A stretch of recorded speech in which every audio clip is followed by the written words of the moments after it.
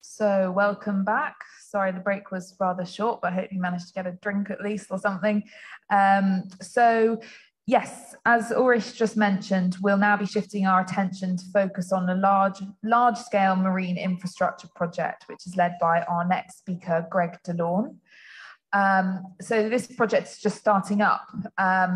Greg will tell us more about that, but this will be an interesting comparison so we can see how to build up resilience for a larger community or system. So I'm going to stop sharing my screen and invite Greg to start sharing his, and whilst he's doing so, I will introduce him. So Greg is an internationally recognized consultant, teacher, speaker, and writer specializing in sustainable economic development and public-private partnerships for green cities and smart cities. He is the managing director and co-founder of Deep Blue Institute and CEO and co-founder of the Urban Innovation Exchange and Technology Partnerships Director for the Seasteading Institute. Today, Greg will speak to us about the multi-scale regenerative marine infrastructure projects that Deep Blue Institute is leading in the Bayou region, and will explain how the transition to a blue economy is so critical. We'll also learn about Deep Blue Institute's three-legged approach to building a blue economy and how this will allow for the Bayou region to become a global leader in the deployment and scaling of environmentally regenerative technology. So over to Greg, and thank you for joining us. Okay, you can hear me? Yeah, that's great. Thanks, Greg. Okay, wonderful. All right, very wonderful to be here. First of all, yeah, I just want to thank Ideal Spaces and Flora and Ulrich for the tremendous opportunity to be here, participating in the Biennale. This is wonderful opportunity to talk a little bit about what we're doing in New Orleans, also reconnecting with some wonderful memories of working in Italy and being in Venice. I actually was at the 1998 Venice Biennale, helping out to set up as a graduate student, set up the exhibits at the Arsenale back then. So wonderful to be back in this capacity and to be able to talk about the work of Deep Blue Institute here in New Orleans and what we're hoping to accomplish, and hopefully relevant to some of the things that the other speakers have been talking about in terms of these different types of interacting systems and here with these large systems. So diving in, what we're working on here is in concept what we call a nouveau-né parish on the Blue Tech Delta, or a reborn parish. And in Louisiana, instead of having counties like the rest of the United States, we actually have parishes. And each of those parishes has their own unique culture and history, and particularly those along the coast are some of the most at-risk communities in the country and arguably in the world, and very similar to what we see in parts of Italy and around Venice and the lagoon there. So I think some relevant parallels between some at-risk communities locally there, but also around the world. And that's one of the things that we're trying to accomplish here with the Deep Blue Institute, working with the local community, is reimagining the future of the Louisiana estuary with these components of regenerative marine infrastructure, touching on disaster risk reduction, marine habitat restoration, and cultural preservation, and with models and ideas that then can be applied to not just the Louisiana estuary region, but other parts of the world where at-risk communities in the form of island nations, delta communities, and other low-lying coastal areas are facing real existential threats in terms of the future of climate change and sea level rise. In the case of Louisiana, Louisiana is losing about a football pitch of land every hour and a half. The map there shows from a regional study the 50-year land loss under a medium environmental scenario. And many, many of these areas are highly populated or have these small communities, again, with unique cultural aspects of French Cajun language, Zydeco, and other types of music, festivals, and unique cultural manifestations that include escaped slave communities that were established 150 or 200 years ago, Native Americans, as well as other sorts of unique cross sections. So in this case, we're looking at an area that about 2,250 square miles that could be lost over the next 50 years. And to be perfectly frank, probably will be lost. So I think one of the unique things about the work that we're talking about here is the key word is adaptation. So many of the things that we're talking about cannot be changed at this point. This is the new normal for the Gulf Coast. So this was 3 weeks after, in 2005, 3 weeks after Katrina hit. 50 levees and floodwalls around New Orleans had failed with Hurricane Katrina. And again, these levees were breached with Hurricane Rita. So that was 2005. The 16 years to the day this year, we were hit with Hurricane Ida on August 29th. And here in New Orleans right now, we're still seeing recovery efforts. New Orleans was not directly hit, but the outlying communities, particularly to the southwest of New Orleans, were heavily hit to the point that you have Lafourche Parish, where cities like Cutoff and Morgan City are located, where the power grid was completely destroyed. It cannot be repaired. So what does that mean in terms of rebuilding resilient infrastructure and rethinking what infrastructure and resilient communities look like in these areas moving forward in the age of the climate change crisis? So a lot of the history of this area started with another natural disaster back in 1927, which was called the greatest peacetime calamity in the history of the country by the then President Hoover. That inundated 26,000 square miles in 107 counties in 7 states, and really changed the face of river management and the management of the entire Delta. It was essentially the watershed moment where they decided to channel the Mississippi. So in response to that, the Mississippi was enclosed with levees all the way out into the Gulf. And what that did, among other things, was stop the sediment cycle and essentially put us in a pattern where we needed to maintain those levees, and the land behind the levees was forever changed. And that's when things like the process of subsidence began. And that in part is what is exacerbating our challenges now. Is not only are we dealing with things like king tides and storm surges and heavier rainfall, but also subsidence that is lowering the land behind the levees. And when flooding does happen, that flooding is exacerbated. So in general, some of the challenges we're looking at are coastal communities disappearing, along with the cultural heritage that I mentioned, this increased flooding, storm damage, and the economic dislocation that goes with this from the destruction and from people having to move.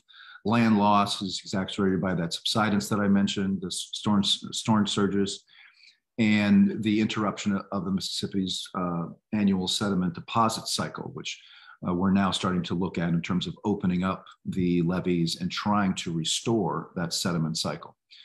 We also, at a watershed scale, we have nitrogen and phosphorus pollution coming down from the entire Mississippi watershed all the way up to Minnesota and Missouri and Illinois and those places. That's destroying lakes, rivers, and delta ecosystems, and that's happening around the world, but particularly is impacting the Gulf when all of that nitrates and phosphates get to the Gulf and cause these harmful algae blooms. So there's over 400 of these worldwide, and essentially they are hypoxic dead zones, which completely kill all of the plant and animal matter in the area where the harmful algae blooms occur.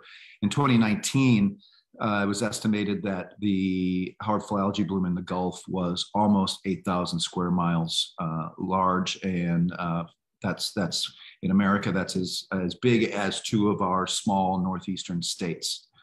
And then from that, we have tremendous food loss so this is impacting a lot of different systems, including food systems. So over 235,000 tons annually of seafood and other losses that are occurring from these sorts of hypoxic events. So Louisiana obviously is very aware of this.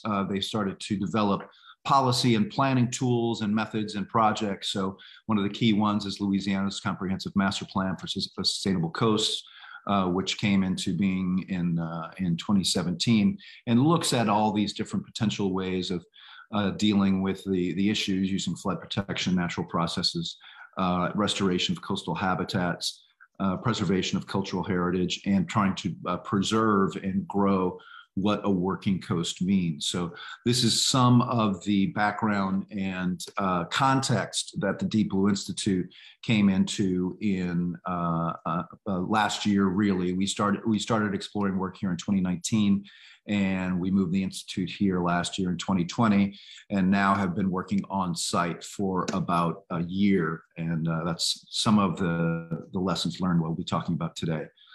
All of this is very much in line with the United Nations disaster risk reduction that's going on.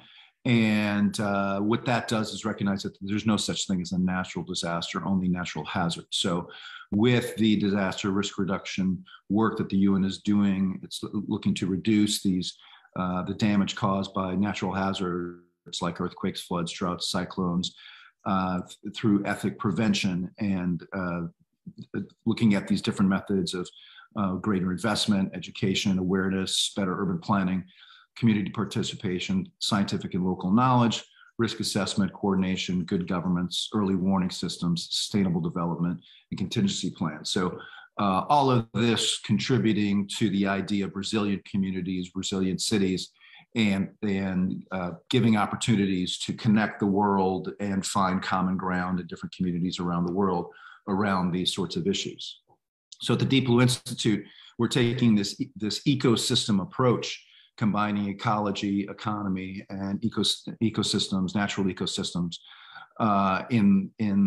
to bring together ideas of economy and industry, environmental health, education training, cultural history, science and technology, and government policy, and work with different public and private entities in public-private partnerships, and also bringing to bear networks from around the region, around the country, and around the world, and certainly interested today in particular to be sharing with and hearing from our colleagues around the world that are working on similar ideas and concepts, and setting up dialogue and exchange on these solution sets and ways of dealing with these issues. So working with the ideal spaces, concepts of different types of evolution, type 1 evolution and type 2 evolution. So type 1 evolution, and I'm not sure, Flora and Ulrich, how much you all have gotten into the details of those different types of evolution, but the type 1 evolution being more the natural systems ongoing, more of the same sorts of planetary systems that we experience in large time spans, shifting from, let's say, an agricultural society to an industrial society, but then also at a planetary level, looking at planetary shifts in natural shifts in climate or seasonal shifts, et cetera, as compared to a type 2, which is more of a gestalt, more recent, or in many cases, and certainly things that I'll be touching on, disruptive or anthropomorphic impacts that are accelerating geomorphic changes. So in the case of the Louisiana Delta, these type 1 are, again, these natural systems, planetary scale. You know, what are the traditional patterns of sediment deposit that have been going on for a long time, planetary cycles of heating and cooling, the development of the biome and other environmental systems that are happening in the Delta region, and really Delta regions all over the world.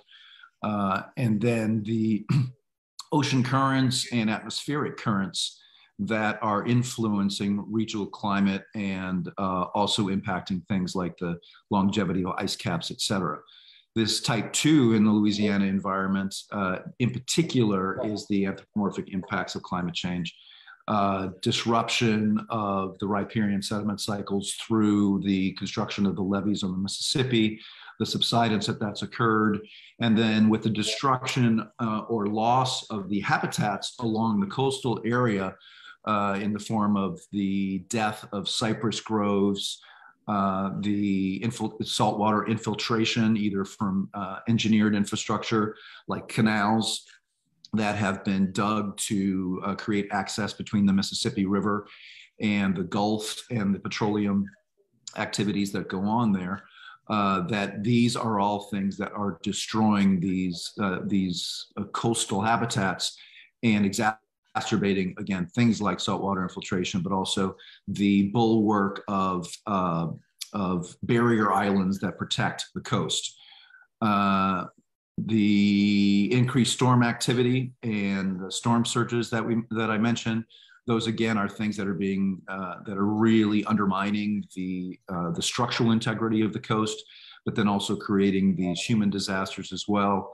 And then the accentuated tidal activity that's coming with climate change in the form of king tides and storm surges. So a lot of things that were happening anyway, but now are being accentuated by these human interventions.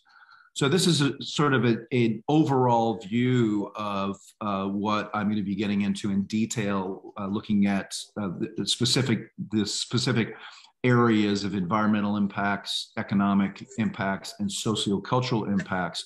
But the general idea is that this type 2 evolution is exponentially accelerating the impacts of the more gradual and subtle type 1 evolution. So the various things that I mentioned that are sort of happening, the world is a dynamic place. The world was changing, but it was changing at if you will, a planetary rate. And that gives ecosystems time to adjust and to adapt, and for vegetation to evolve and all that sort of thing.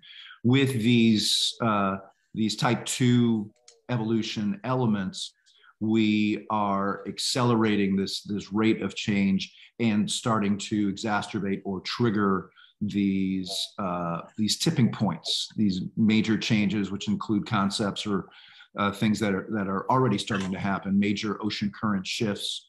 At some point, we're going to hit a tipping point where plants actually start to reduce the amount of CO2 that they're absorbing, which will drastically exacerbate the CO2 issue in the atmosphere. Polar ice cap loss that we're already seeing, which is reaching dangerous tipping points. And now even methane loss in the permafrost areas of Siberia and the Arctic regions.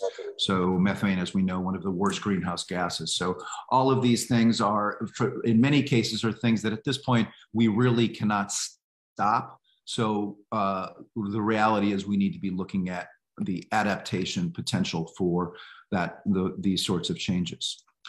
So looking first at environmental factors, the major one that we're focused on here is that anthropomorphic climate change and how that is accelerating these fluvial changes in the river that necessitating coastal and fluvial engineering and exacerbating unsustainable agricultural and fishery activities. So in these diagrams, basically what we're working with, and I've been working closely with Flora and Ulrich on this, is relatively trying to communicate with these arrows and these different interactions graphically and hopefully clearly the relative size or impact of something like anthropomorphic climate change with respect to fluvial evolution, which is more of that a type 1 evolution, and then the coastal river engineering, which is happening in reaction to the combination of anthropomorphic climate change and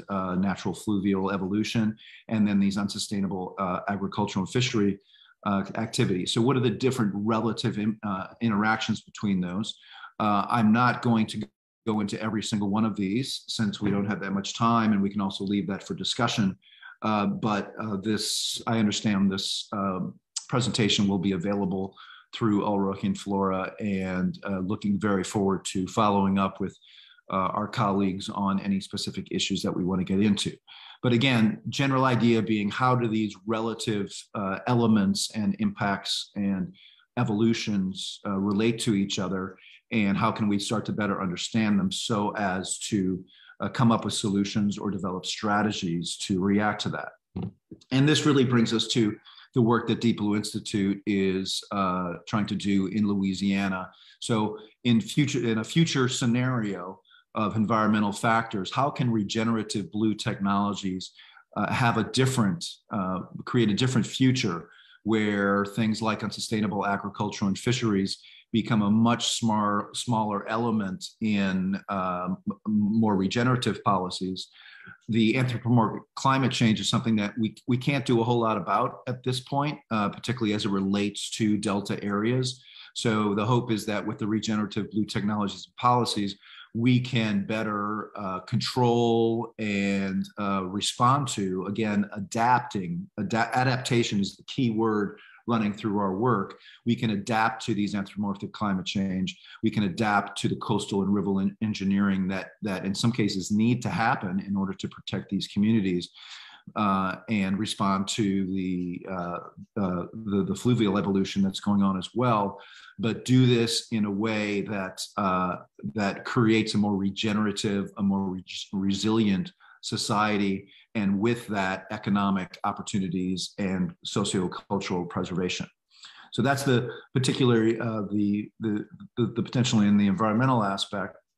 Looking at the economic impacts of what's going on here in Louisiana. Again, the type one in terms of the economy in Louisiana is looking at these longer term global evolution of energy and marine industries internationally that are being internationally experienced around the world, but have their own unique manifestation here. In particular, the fossil fuel industry is very important here and dominates along with tourism. Shipping is very important here as well. And all of these things are certainly impacting the Gulf area. And then in type two, which includes also perhaps the most recent and dramatic of the impacts, is the COVID-19 impact on the local economy and the disruption that has had on the tourism industry. But certainly there are other things going on that with the new administration and the hope that there will be some more sustainable environmental policies that we can rely on. So again, this overview of the economic factors. Currently, oil and gas and tourism are really dominating the local economy. Environmental management is also becoming an important part of what we're doing here. And then the agriculture and fisheries, which very much is related to the tourism industry in terms of the food culture here.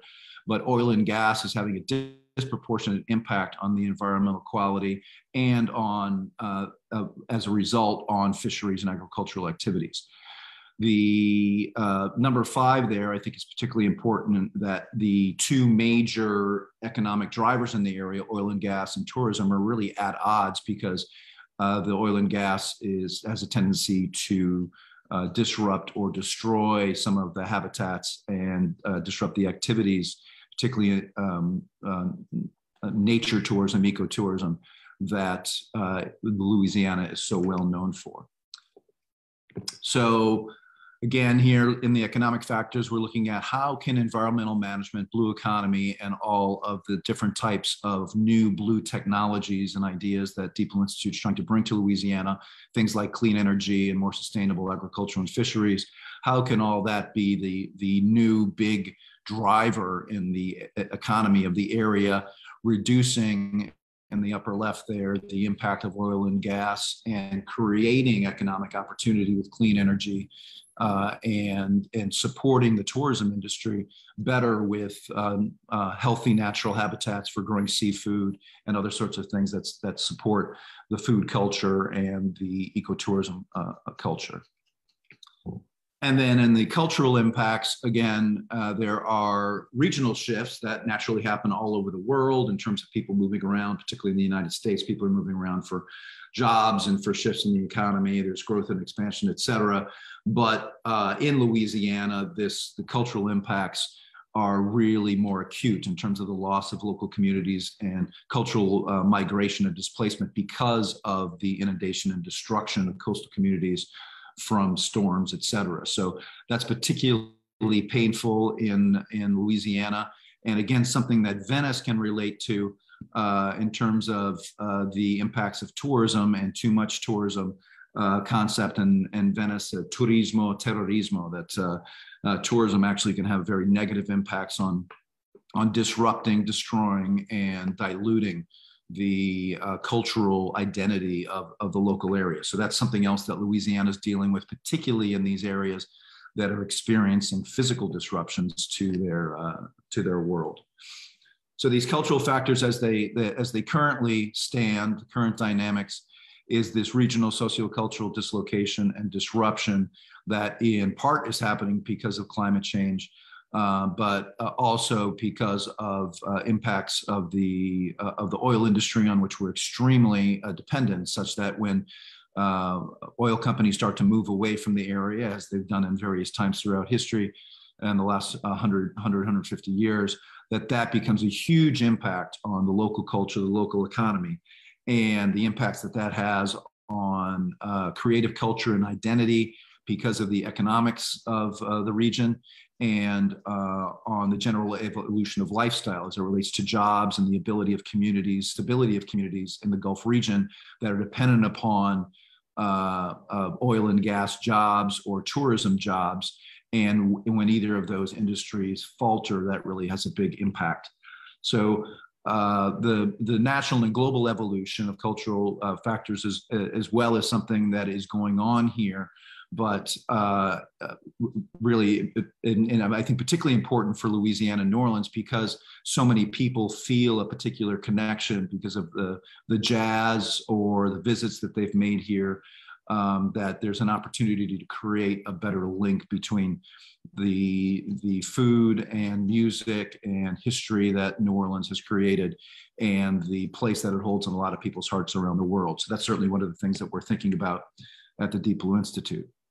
So in terms of future dynamics, what we see as opportunity here is the adoption of a more regional, more regenerative lifestyle that reduces the dependency on oil and gas and tourism, and can really reinforce this creative cultural identity of food and music and festivals, et cetera, and can also impact this dislocation that's happening into, again, to a certain extent, inevitably happening in terms of these coastal communities, that with ideas that touch on even things like floating cities and floating infrastructure, but also aquaculture, mariculture, and new industries that can diversify the economy, that this gives the communities on the coast tools to not only stay in place, but to have a sustainable lifestyle and to protect their culture.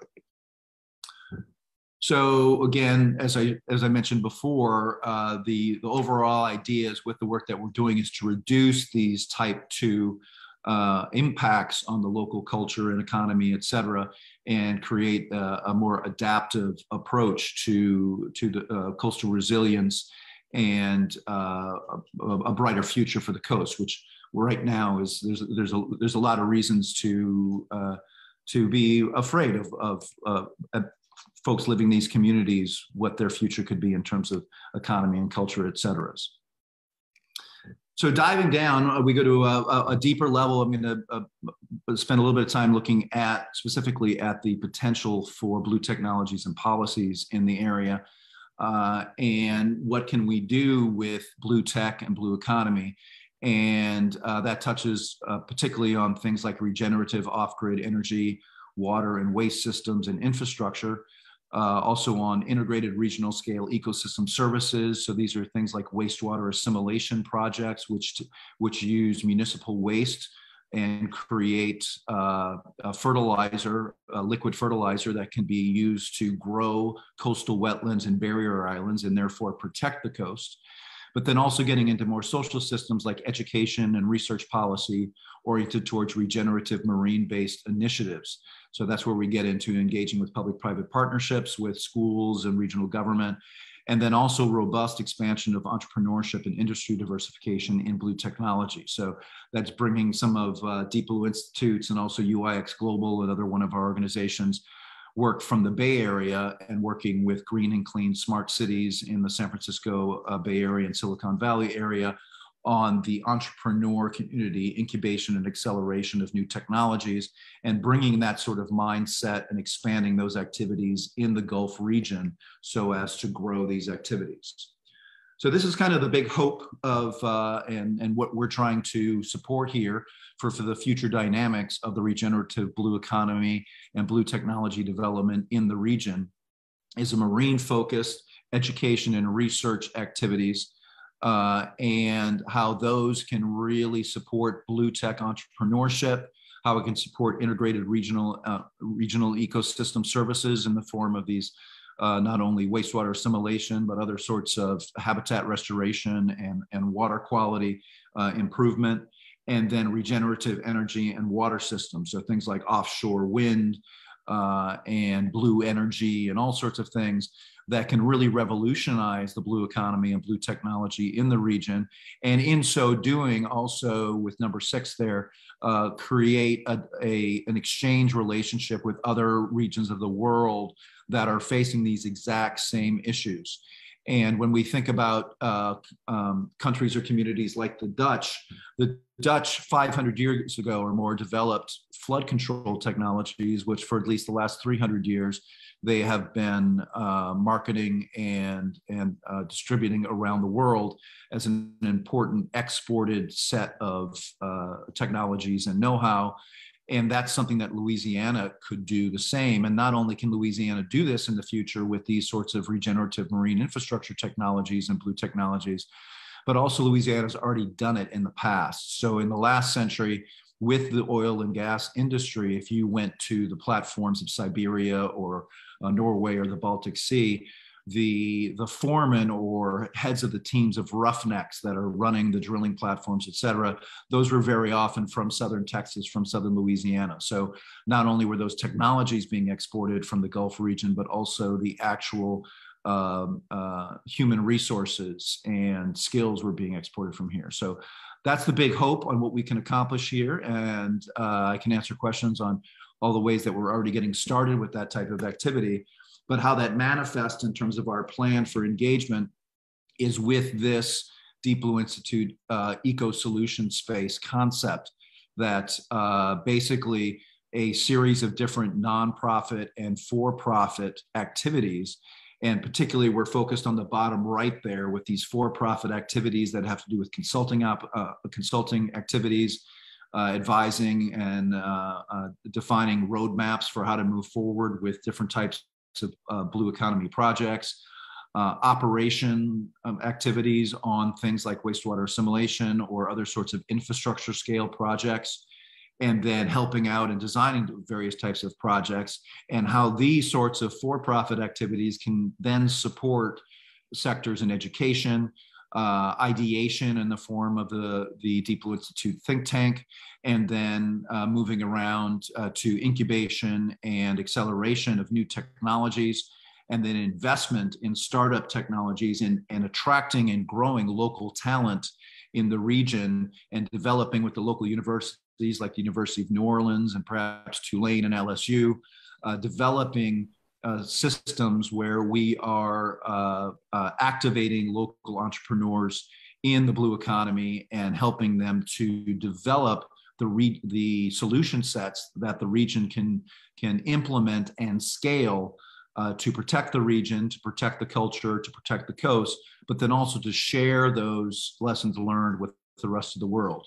So all of these pieces together can also support and benefit from a large fund that would be a combination of for-profit, venture, and angel funding of new technologies, but also nonprofit funding for the education and research activities that in the education realm would even include K through 12 primary school, community education, and undergrad education, as well as research. So this all goes towards a regional shift in culture, economy, ecology, and looking to the future and growing future generations in which this becomes the primary focus, facing the existential threat of how this region can develop its own solution sets and ultimately help the rest of the world by exporting those solution sets and ideas and helping other island nations and coastal regions around the world.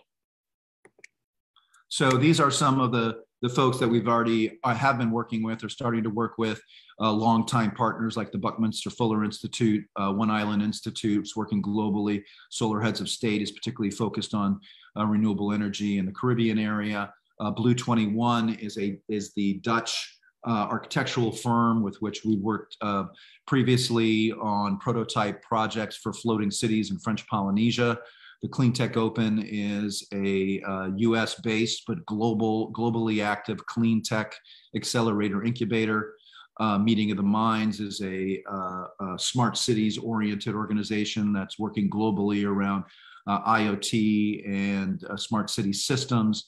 Pyramid Foods is part of the food vertical of sustainable and regenerative aquaculture and mariculture, as well as land-based food systems.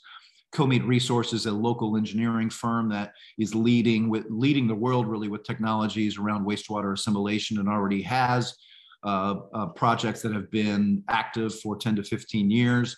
The Seasteading Institute we've worked with previously on the project I mentioned in French Polynesia, the floating cities, and they continue to support the idea of floating infrastructure and floating communities around the world.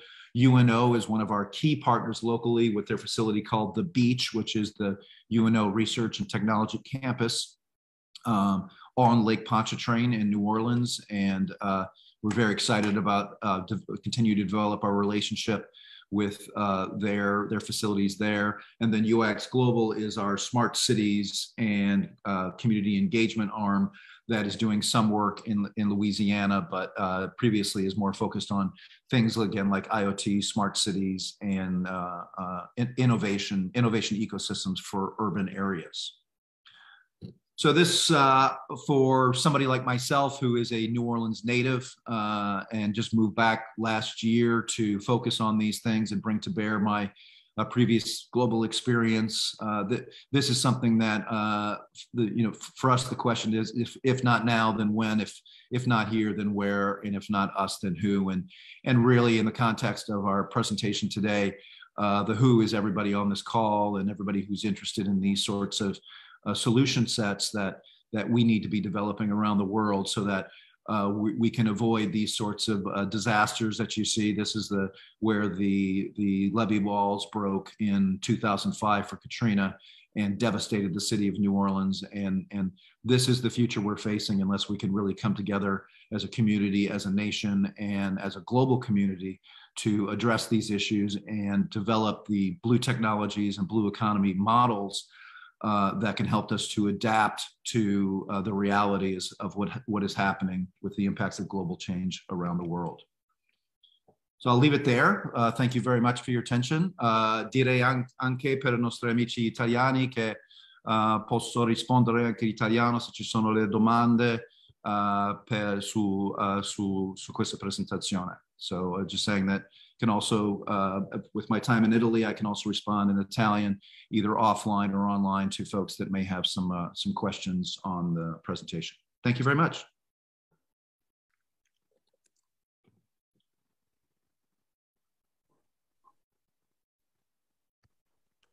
I guess some minor issues here.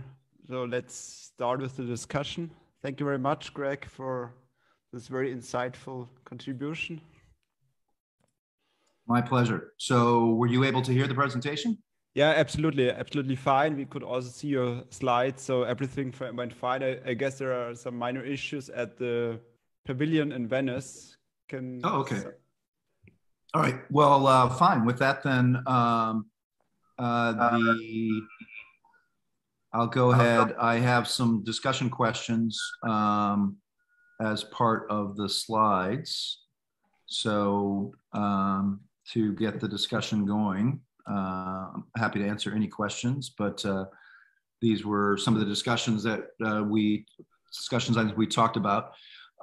So thinking about what may be some of the engagement or opportunities for collaboration around the world.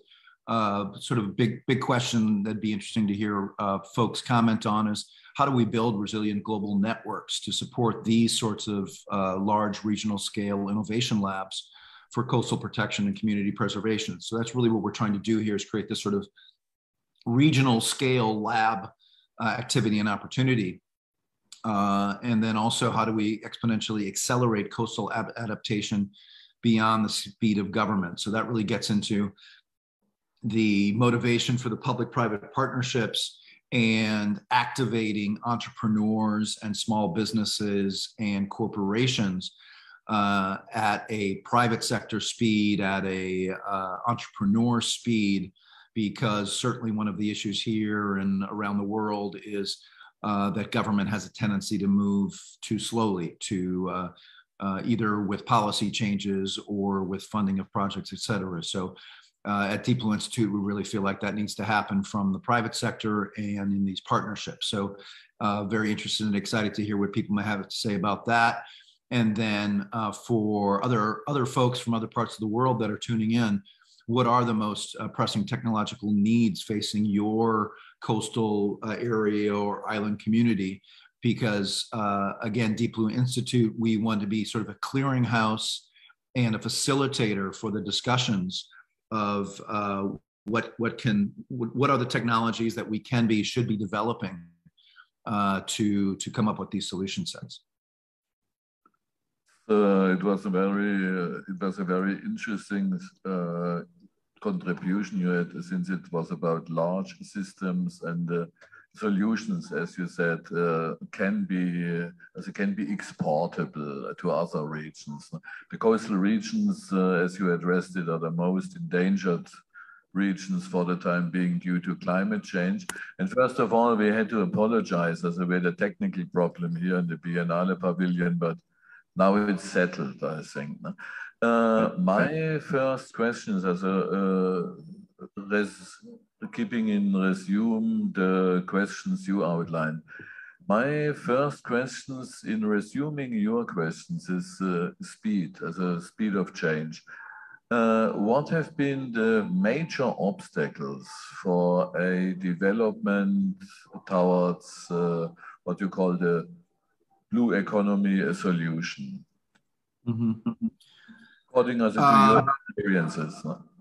Yeah. So, like many areas, there are the established economic activities, and as I emphasized here, those incumbent industries are oil and gas, and then tourism. So, in the case of tourism, there's no fundamental conflict between anything that Deep Blue Institute wants to do and in terms of diversification of the economy. But the oil and gas industry here has really been controlling the economy, and arguably sets up of if you will, not a very nice term, but a banana republic dynamic where the investment and the activities that go on here are in many ways destructive to the environment. They are unsustainable in terms of labor force and the future of what's going to be happening with oil and gas industries, et cetera. And to the extent that there are benefits in terms of financial benefits, et cetera, those have a tendency to leave the state and go to where the headquarters of these oil and gas companies are. So there's going to be pushback in terms of the diversification of the economy, but the good news is that the same skill sets that people have from the oil and gas industry, which are things like pipe fitting, welding, heavy machinery, design, construction, maintenance, et cetera, marine infrastructure, civil marine infrastructure, all those sorts of things are skill sets that can be adapted to the blue economy and to these sorts of blue infrastructure projects. So I would say, yeah, the obstacles are sort of incumbent. incumbent activities or incumbent patterns in how the economy works, and the resistance to change of things like opening up the levee and creating new drainage patterns. And that means a shift in lifestyle for people who may be used to in some cases, a saltwater fishing and shrimping, growing oysters, etc. So shifts between saltwater activities and freshwater activities, and how changes to the levee system and changes to the coastal engineering are going to impact those lifestyle changes. So as always, anywhere in the world, change is difficult. And that's why we have to take a multidisciplinary approach that includes community development, community engagement, economic development, as well as existing and new engineering solutions. Yeah, I've got a quick question about the community engagement side of things. I mean, we've talked about that with Jatine and Sam in our previous presentations, just in terms of building cities or places for communities to live. But I'd be interested to know from your point of view how that works. What's the consultation process like? And to what extent are communities involved? Mm-hmm. Yeah, so I was glad I got to get on a little bit and hear a little bit of what Jatine and Sam had to say, and of course there are always similarities wherever we are in terms of what are the obstacles and hopefully the solutions for this sort of engagement. I mean, the good news in that is that Louisiana, Southern Louisiana, and the coastal region already has a lot of great organizations and a lot of great efforts that are underway in terms of cultural preservation, and particularly with regard to, for instance, the African-American community and the jazz culture and the creative culture here, and what we call culture bearers, some of these key leaders in the music community and the arts community, and the festivals, which things like Jazz Fest and Mardi Gras and French Quarter Heritage Fest, and all of the little individual festivals that happen in these coastal communities, and again, are things that are at risk in terms of their cultural identity. So people really value and understand those things here. So from an academic approach, universities have a number of different institutions and community engagement groups that are already working with communities. So the DPLO Institute, as a relatively newcomer to the region, that's a lot of what we're doing right now, is establishing those partnerships. And again, why the University of New Orleans and their research and technology campus, the Beach, is such a key factor in what we're doing. Also, another good example is at Tulane, there's a new Department of River Coastal Science and Engineering. So that's another organization we're looking forward to engaging with.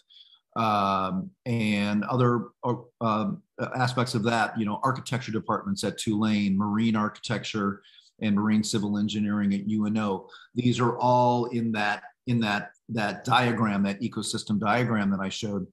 These are all the constituent parts, because the DPLO Institute by itself cannot hope to implement any significant change. It has to be a partnership between all of these public and private entities, and our engagement strategy. And what we feel good about so far in the last year is our ability to start to convene the, if you will, the self-identified groups that are really willing and ready to make, in some cases, these difficult and even painful changes, but are ready to do that work and dive into it, and already have some experience and are already connected with some of the unofficial mayors, the community leaders, the culture bearers that are working to preserve and look to the future for the identity of the region. No, that's great. Thank you, Greg. I think I agree. It has to be collaborative. It's not just about the individual, it's about communities and people coming together and actually trying to change things. We've got one question, actually, an audience question about floating cities. This may relate to your work with Seasteading Institute, because obviously there's been some criticism about this idea of having floating cities. And the question is about whether it's could be realized. Is it practical, or is it a utopian dream, so to speak? Well, how much time do we have? Can I have another 2 hours? Yeah, exactly. Thank you for the question. So the evolution of the work at Deep Blue Institute, I mentioned UIX Global, the Urban Innovation Exchange. And very briefly, UIX Global was asked to engage with the Seasteading Institute on this project that I mentioned in French Polynesia, where the Seasteading Institute was seeking to build the first prototype floating city.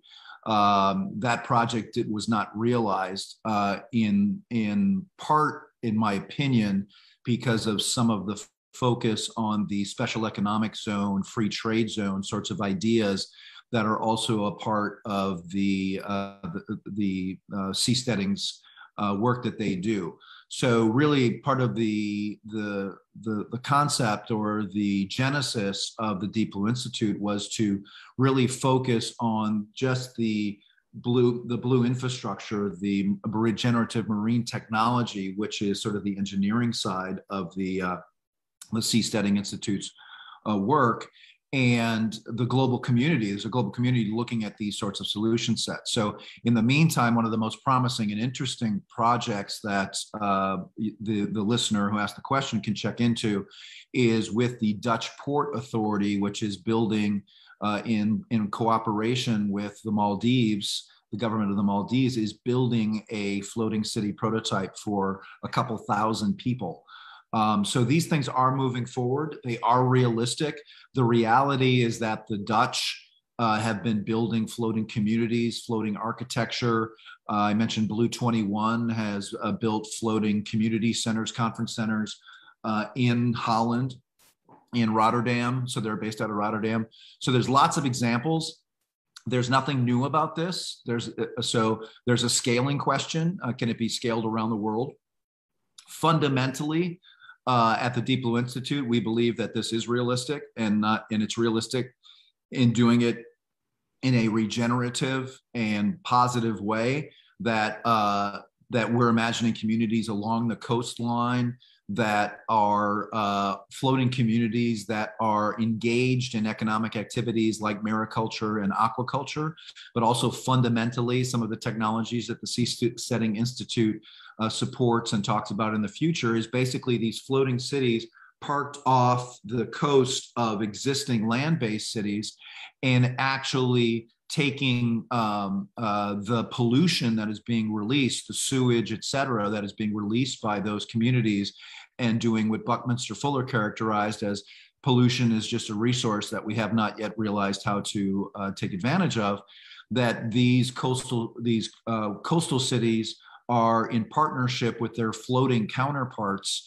and they are absorbing harvesting nitrates and phosphates that otherwise might do harm to the environment, and using those in the context of aquaculture, mariculture, and fish farming, et cetera. So we very much believe that floating infrastructure, floating communities are possible. In the case of these communities that are being lost, this is the communities that are being impacted by this losing a football field of land every hour and a half along the coast. Plaquemine Parish, which is the final parish where the Mississippi empties into the Gulf, has already lost 50% of its landmass. So they've lost a major high school. So that means that the high school where your parents went to and your grandparents went to doesn't exist anymore. So these are huge cultural dislocations. And the only really adaptive solution, if you want to keep those people in that location and preserve that culture, is to build some sort of floating infrastructure or on stilts or something that can remain in place. So this has to be a part of what we're looking at in terms of coastal communities. It is realistic. The engineering has already been solved, and it's really just a question of scaling and distributing those technologies to different parts of the world. Think the Bangladesh Delta, think French Polynesias, the Seychelles, the Maldives. They need these technologies, and it's incumbent upon us to develop those.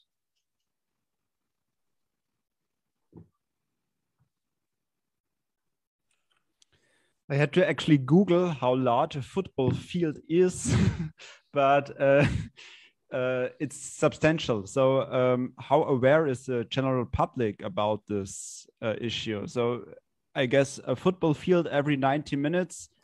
This is a slogan that everybody could understand. So what is the general public discussion about? Yeah, well, you're right on the money. That statistic came out of a study from a number of years ago, and is certainly accurate. The reality of it is, it's when you calculate all of the erosion, you think about that as a thin line all along the coast. But in reality, what it means is that when you take the accumulated land loss each year from points of very pointed erosion in specific areas, flooding, loss of areas that may even be farther inland, that is sort of the total that then is being lost on a yearly basis. It is a statistic that, again, as you're saying, is often used here and in explaining the realities of what goes on here. Many people locally have heard it, and it certainly makes an impression on them. But in my opinion, the real sort of reality check, or the what people are facing, is much more personal. So what's happening in Lafourche Parish right now post Ida, and the fact that they can't rebuild the power grid, that so many homes are lost, that areas like Grand Isle that were completely wiped clean. It's another coastal island area near New Orleans. It was completely leveled. For Ida, they were left with 4 feet of sand after the storm. So those are the real life and personal stories that make an impact here with the community, and they can relate to, whether it's happening to them or to a family member or to a friend. The recreation areas, and even relating back to some of the idea of floating infrastructure, a lot of people have fish camps here. So you go to your house on the coast, or your houseboat, et cetera. Those are things that get particularly hard hit in these storms. So sure, that statistic, it catches people's attention, but there's lots of other things that on an individual basis people know about here. And as it relates to our work, it's something that this goes way beyond politics or constituency. People understand this is real, this is really happening. And regardless of your politics, we need to work together to do something about it and to face the future. And that statistic is just one of the ways that we underscore and really simplify what is a very complex problem.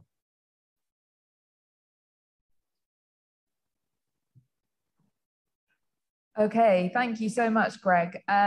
I think because we are going to have to wrap up our workshop this afternoon slightly earlier than anticipated, I just want to ask, before we move on to our very short little break before John's presentation, are there any other questions from the audience online or in person?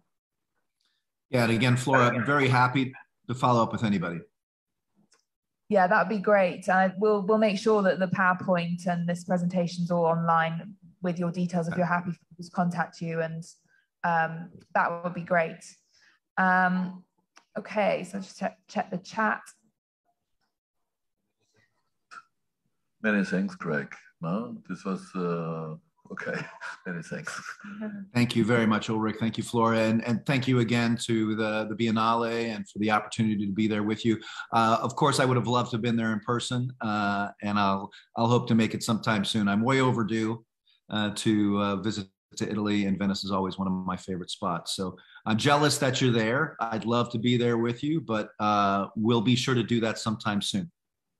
Yeah, brilliant. No, thank you so much, Greg, and we'll catch up soon. Thank you again. So to all our online participants, we'll just take a very short 5-minute break, and we'll rejoin about 25 past 4 here in Venice, and we will pick up on with John's presentation, which is the final one for today. See you shortly.